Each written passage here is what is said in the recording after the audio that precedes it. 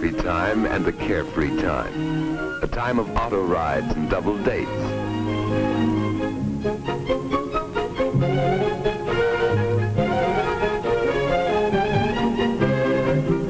It's a time of fun, of pranks and jokes, of ice cream cones and chocolate sodas.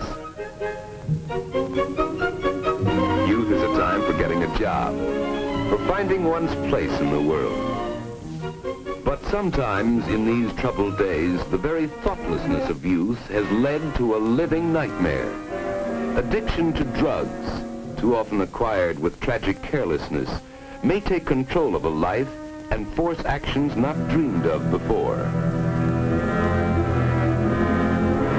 To these addicts, life's only work is to find money for drugs. In their desperation, no means is too foul.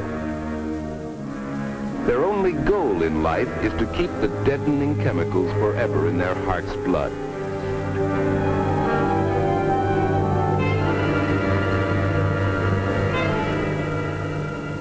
The cause of this living death is a white powder, innocent looking, but deadly. Once this was a poppy growing in Italy or Turkey or some other hot land. The dried juice of this plant produces opium, a powerful drug. Contained in opium is morphine, used by doctors to relieve severe pain. From morphine comes heroin, outlawed even medically from the United States. These and other derivatives form the group of drugs called opiates. Opiates are classed as depressants. An overdose causes unconsciousness, then death. A smaller dose, taken into the bloodstream, inhibits all the functions of the body by its action on the brain and the central nervous system. But the body gradually builds up a tolerance to the drug. More and more is needed to produce the same effects. After continued use, the body acquires a physical dependence on opiates, so that withdrawal of the drug causes a brief but violent illness until the body can make a readjustment.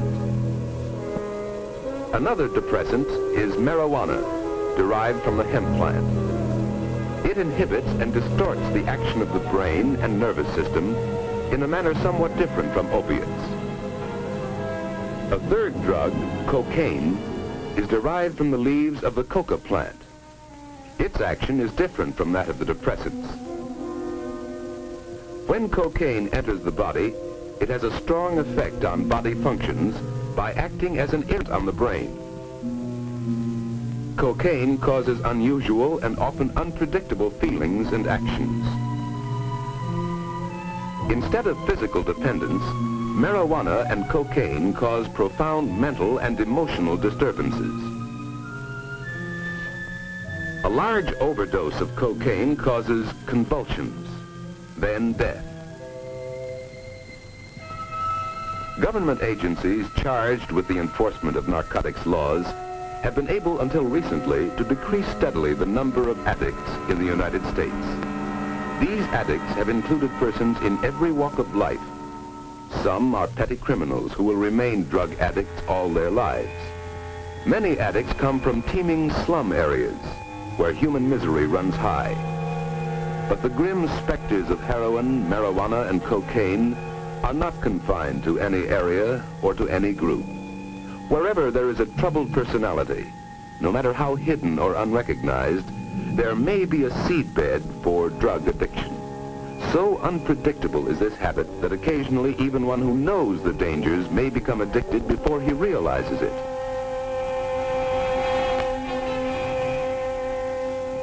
Sometimes the addict may come from a wealthy family, where drugs respect neither riches nor poverty. Such a victim doesn't have to steal to support his expensive habit, but the degrading effects are the same. In recent years, there has been a shocking increase in drug addiction among young people, often in their teens, who take up the habit without the slightest understanding of the living nightmare they are so unthinkingly walking into. To get the illegal drugs, they are forced to deal with criminals who prey on those least able to defend themselves. And to find money for their expensive habit, they often turn to crime themselves.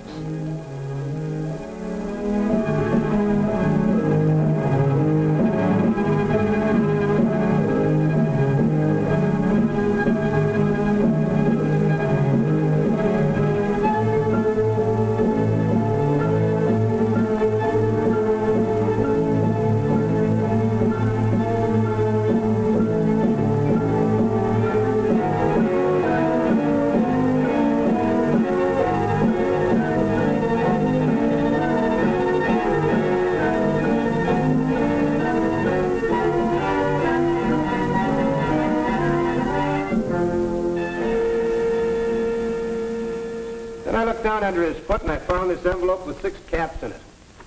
Here's a chemical lab report on it. It's heroin. What do you have to say, Malone?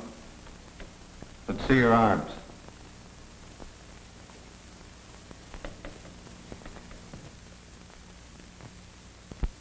How long have you been taking heroin?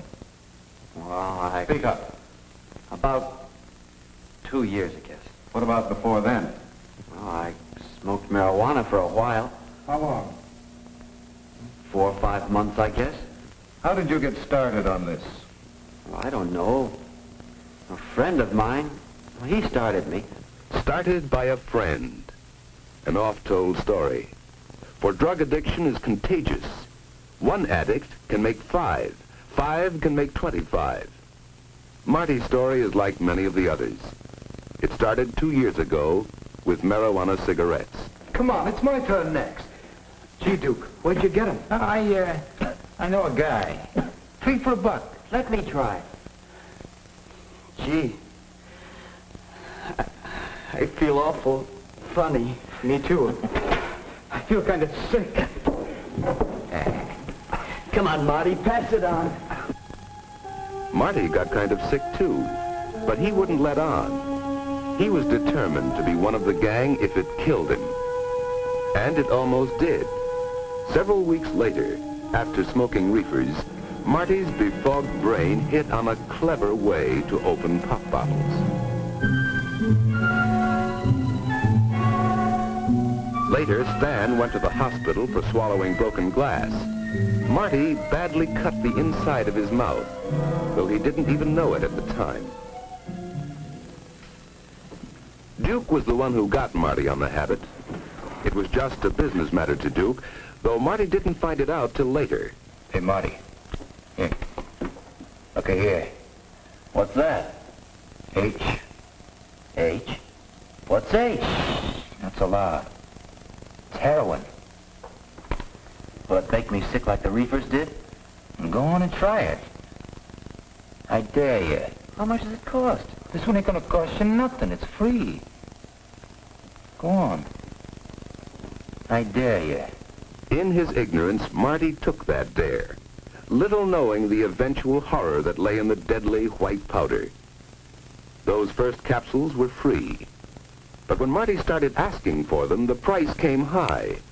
$1.50 apiece. That's right, kid. $15. This ought to hold me for a while. I hocked my camera to get this dough. Where's my cut? You don't get one. This kid's hooked. Go out and get some new kids if you want to cut. He's still snorting it. So what? Snorting or mainlining, what's the difference? He's hooked. Hey, look, I gotta have my cut. It's costing me more than ever now that I'm on speedballs. That cocaine comes high. That's your problem, kid. So, you're snorting it, huh? Yeah. Well, don't be a sucker. You're wasting it that way. Use a needle. Is that what you do, Louis? Listen, kid, I ain't on the stuff. Don't ever think I am. Yeah, sure. Like I'm doing it, see? Mainlining it. Don't it hurt? Yeah, sure, some. I guess that vein will give out someday. But the stuff costs too much to waste it. That's right, kid. You ought to go on the needle. Nah, I don't want to punch myself full of holes like that. But he did use the needle, despite his fear of it. At first he shot the drug under his skin, then directly into the vein. As his body gradually built up a tolerance, he needed more and more of the drug. There was no pleasure in it for Marty. It was a bodily demand. He was using 4 or 5 caps a day now, They cost him $7.50, $52.50 a week. It was more than his salary at the store could pay for.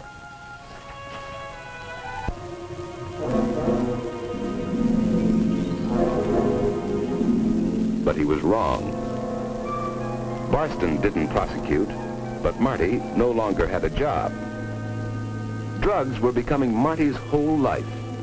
He was abnormally sleepy, losing weight, cross, irritable, fearful that the puncture marks on his arms would be discovered. His former friends now let him strictly alone. But with a false sense of loyalty, they didn't report him to the authorities. They would have done him a favor if they had. The only associates left from Marty were other drug addicts like Duke. It didn't matter. Nothing mattered but the ever-present craving for the drugs. He had given up interest in everything else. Marty's family saw all of these symptoms, and others too, but didn't understand them. Often in the morning, his pillow would be wet from perspiration.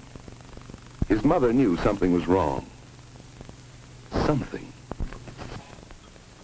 Marty, have you seen the pinking shears I bought last week? Can't seem to find them anywhere. How should I know, Mom? Marty, you don't seem right, son. I'm worried about you. I'm all right, Mom. Just leave me alone. There's something wrong. I'm going to take you down to Dr. Bleeker's this afternoon for a checkup. No. No, I'm all right. Well, you don't act like it, son. I don't know what it could be. Ever since you lost that job at Mr. Barston. I don't know. I'm all right, Mom. I'll snap out of it. I hope so. You've lost weight. You don't have dates. You don't go out with the fellas anymore like you used to. There's something wrong. I know there must be. Well, boys go through all kinds of stages. Dr. Bleeker can tell us if there's anything wrong. I hope it isn't anything serious. Marty! Marty! Marty was hooked, physically dependent on heroin. When he was without powder too long, his whole body revolted in dreadful protest. Sweat poured from him. He got the shakes. He had cold chills. His nose ran and his eyes ran. He was doubled up by piercing cramps, plagued by sudden attacks of vomiting and of diarrhea. Nothing could stop these attacks but more of the white drug in his veins. All right, kid. Beat it. I don't want you hanging around here. Okay. Give me a chance. Hitting it tough, huh? None of your business. Okay. That's the way you feel about it? I was just trying to help you out, that's all. Yeah. You wouldn't help your mother out of a rat hole. How would you like to make a fast couple of bucks? Doing what? Oh, it's easy. Nothing to it. I could use some new customers. Customers. You mean suckers. I'll give you the same cut I gave Duke. What happened to him? Oh, he's brought in everybody he knows. I gotta branch out. Well, I could use the dough at that. Fine. Start him out on reefers. It's easier that way, and it's cheaper. Yeah, that's the way I started. You got him? Sure. For you, 2 bits apiece. Well, give me 2 for now. That's all the dough I got. Right now. So Marty went out to spread his contagion. And Louis, well, it was just business to him. The capsules of heroin, so necessary to Marty, were only so much stock to Louis. That stock had reached him through a series of well-organized underworld transactions. Some months back, smuggled ashore in a box of fresh-caught fish, were a number of small tubes of pure heroin, 1 kilogram in all, a little more than 2 pounds. Originally bought for $1,000, it was resold after being smuggled into this country for $7,000. It was mixed with a similar-looking white powder, milk sugar, and sold again for $30,000. These were big business transactions possible only by organized criminal syndicates. Many believe such syndicates, in a cold-blooded scheme to create a market for their drugs, are directly responsible for the sudden growth of drug addiction among young people. By the time Louis got it, the heroin had been cut many times, passed through many hands. He cut it again and put it up in capsules. There was less than 3% heroin in those capsules. The underworld made more than $250,000 on the original $1,000 investment. Big stakes, worth taking a few chances for, especially when Pusher Louie would take the rap. But even Louie wasn't taking much of a chance. He had junkies, dope addicts, working for him, like Marty Malone. Marty had to keep going somehow to bring in the daily flow of money necessary to keep his habits supplied with drugs. When there were no new customers for Louie, Marty worked at any job he could find. But the jobs didn't last long. Often he had to turn to petty thieving and shoplifting to get the money he so desperately needed. Before long, he became fairly well known to the police. Mrs. Malone, do you have anything to say? Yes, Judge. Marty, he isn't a bad boy. I wish you could have seen him before he started this poison. He always made good grades at school. He was doing so well at Mr. Barston's grocery. Judge, he's a good boy. I understand. Demalone, I believe you acquired the drug habit through ignorance. If you knew then what you know now, you probably never would have touched that first marijuana cigarette. Well, there's no way of undoing it now. I'm going to sentence you to 1 year in the municipal jail. However, I'll suspend sentence if you're willing to be committed to a hospital for the treatment of drug addicts and stay there until medically discharged. You mean to try to kick the habit? That's right. They know how to get you over the physical dependence with the least amount of withdrawal sickness. Do you agree?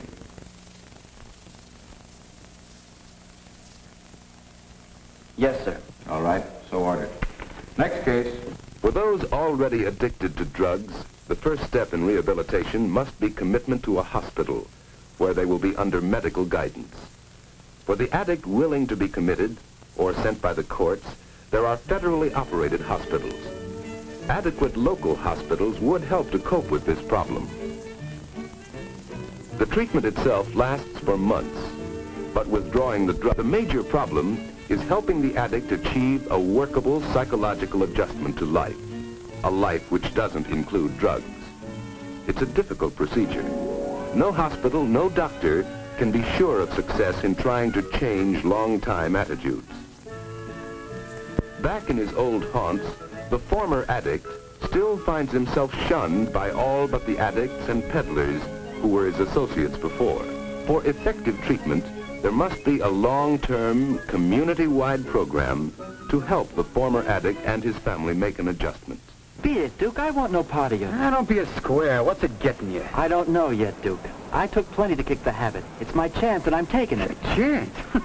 You ain't got no chance.